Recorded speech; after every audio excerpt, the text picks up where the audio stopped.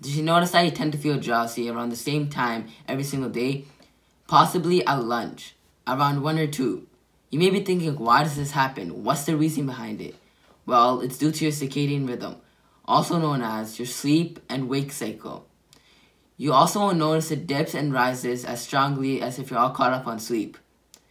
It's when you're sleep deprived that you notice the bigger swings of sleepiness and alertness. A part of your brain, which is called the hypothalamus, controls the circadian rhythm. When it's darker at night, your eyes send a signal to your body that it's time to feel tired. Your brain, in turn, sends a signal to your body to release melatonin, which actually makes your body feel tired. You can think of it as like this. Okay, so you have a natural built-in sensor that senses darkness and tells you to actually go to sleep. Isn't that incredible? That's how your circadian rhythm coincides with the cycle of daytime and nighttime. Other factors like lightness and darkness can also impact it.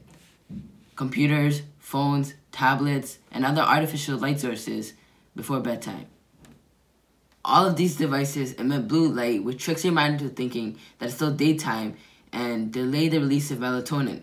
So to sum up what that means, so whether it's 10 minutes, 20 minutes, or 30 minutes, or in some cases, 1 hour, you're still staring at a screen. That can mess up your sleep schedule and just completely ruin your circadian rhythm, which is bad for your health. That's why it's recommended that you have good sleeping habits and put your electronics and phones away. Electronics don't only affect it, but traveling can also completely throw off your circadian rhythm. Changes in time zones can affect your internal clock schedules.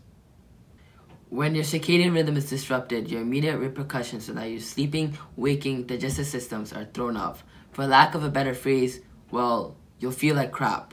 Long-term effects include higher risk of cardiovascular events, obesity, neurological problems such as depression, and bipolar disorder.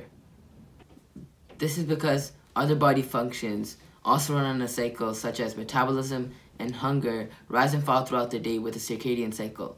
So make sure you guys get some good sleep and shut-eye. Thanks for watching this video. Make sure to like, share, subscribe, and turn those post notifications on. And peace out.